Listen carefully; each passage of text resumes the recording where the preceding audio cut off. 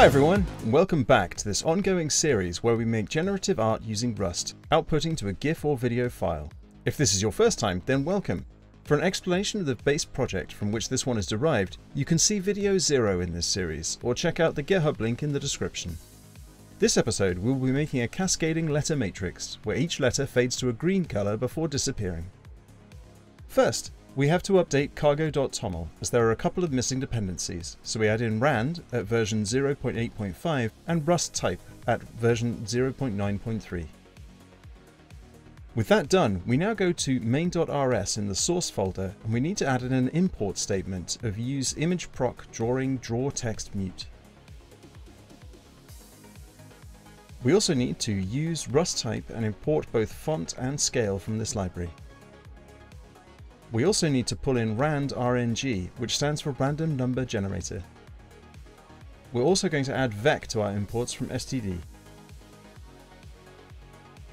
We will leave the width and size at 600 but change the frames to 100. And we will change the number of repetitions to 10. And now we create a new const called size of type U32 and value 128. And we're going to replace our decay constant with 3 different constants, so that the red, green and blue components of each pixel decay at different rates, meaning we can favour one colour in the decay, in this case a bias towards green, by setting the red decay rate to 6, the green decay rate to 4 and the blue decay rate to 5. We will also create a new const called number of characters per line of type U32 and value 24. If you make your own version taller, you may need to adjust this to make sure each letter sits closely together. Then we create a constant called number of lanes of type U32 and value 18. This is the number of lanes across we will have. Then we will create a function called getFont, which returns a font object with a static lifetime. This is just to keep the code a bit tidier.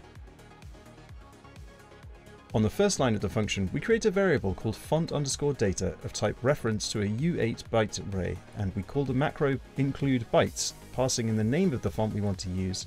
In this case, we only have one option of Fire Sans Bold, but you can download other fonts. Then we create our return type of font with a static lifetime by calling font try from bytes and passing in the raw font data, adding an expect on the end to handle error returns. Then we simply return the font we've parsed. Now we're going to create a struct called letterdrop, which will hold the data for each channel. The first attribute is x of type i32. The next is offset of type usize. Then letters, which is a vector of type string. And finally cursel, short for currently selected, and of type usize. Now we scroll to just below where the output buffer is made. And we create a variable called font by calling the function we made above of getFont. Then we create a variable called RNG, which is our random number generator.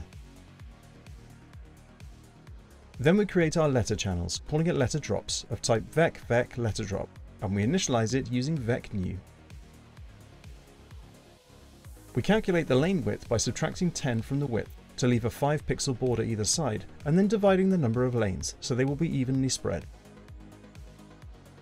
Now we create a loop for lane num between 0 and number of lanes.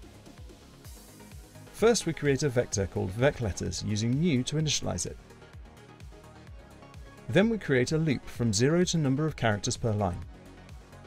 Then inside the loop we create a letter variable of type char, and this is selected at random from a range of A through to Z.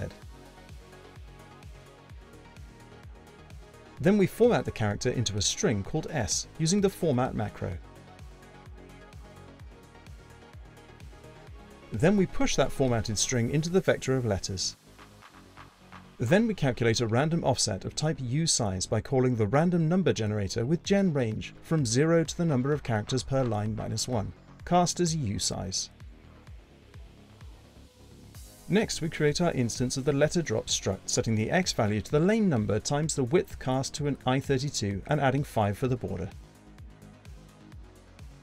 Our offset is just the offset calculated above. The cast is actually not needed because it's already of type usize. The letters attribute is the vector of letters created above. And the currently selected is 0, not forgetting the semicolon on the end of the clause.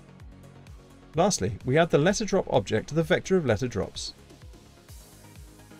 Now we need to update the decay of each colour, so we scroll to the bit where this calculation is done on each frame. And we set the decay for the red component to be red decay, the decay for the green component to be green decay, and the decay for the blue component to be blue decay. Then we scroll down to the area denoted by the comment "To do, put code here." First, we calculate the fraction by dividing the frame number by the total number of frames. We boundary check this so that if it is greater than 1, i.e. it's on its second pass of the frames, then we treat it as though it was the same as the first pass by subtracting 1 from it. Then we loop through every letter drop in the letter drops vector. And we calculate the currently selected item by calculating the length of total letters multiplied by the fraction that the frame is currently through the whole run.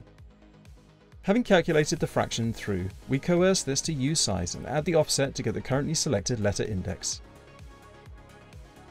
If the currently selected letter index is beyond the length of the number of letters, then we wrap this around by subtracting the total number from the current selection.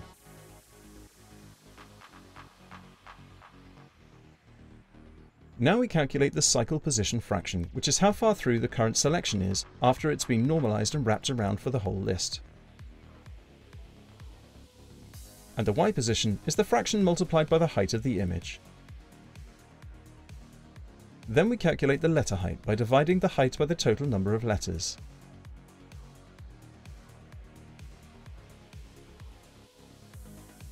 Now we have all of that, we can call our function for drawing the text, drawTextMute. First, we pass in the image as a mutable reference. Then we pass in the color white, which is 255, 255, 255. The x coordinate is letterdrop.x.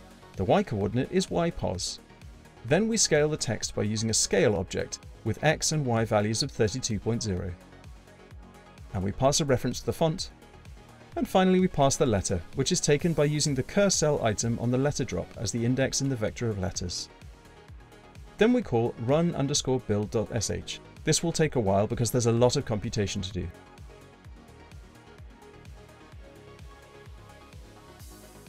Once this is finished, you can click on the GIF and see the cascading letters.